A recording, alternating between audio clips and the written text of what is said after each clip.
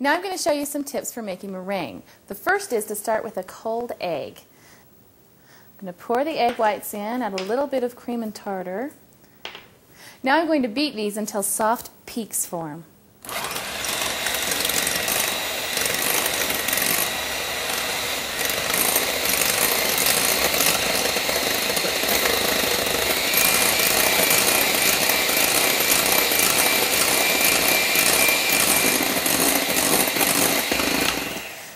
You can tell it's the soft peak stage when you lift your beater up and the peak falls over, like so. Now it's time to add the brown sugar, just 1 tablespoon at a time while you're mixing continually.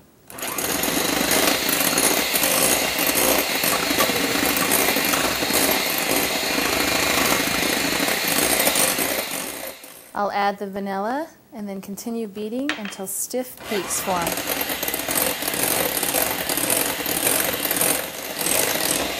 Now you just want to beat it until some stiff peaks form. You want to be careful not to overbeat it.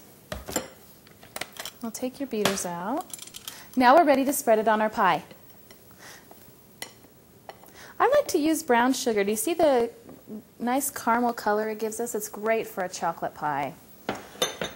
You can also use white sugar though if you like. Just spread it right to the edge of your pie. Meringue is very fun to play with because it'll let you curl it.